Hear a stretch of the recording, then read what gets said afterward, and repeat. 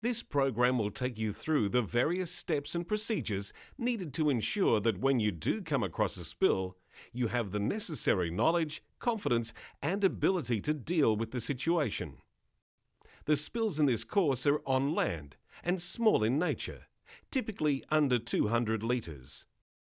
The course outcomes.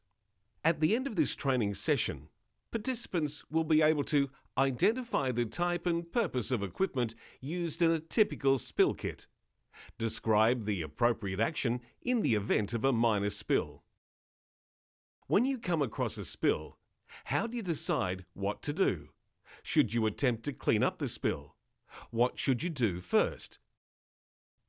HazChem spill kits are typically red wheelie bins and red bags. These kits contain absorbents that are colour-coded pink and designed for use with all chemicals, including aggressive acids and alkalis, solvents, herbicides and pesticides, as well as oil and fuel.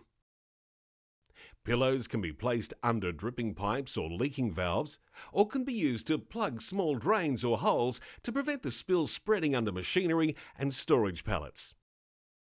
Absorbent pads from the spill kit are used to absorb the last of the spill, or used as a final cleanup tool. In some cases, if the spill is less than a few litres, then pads may be the only tool a responder uses.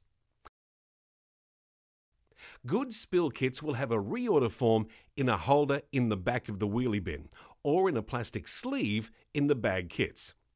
Take out a copy and mark off the items that are needed to stock the spill kit back into its original supplied condition.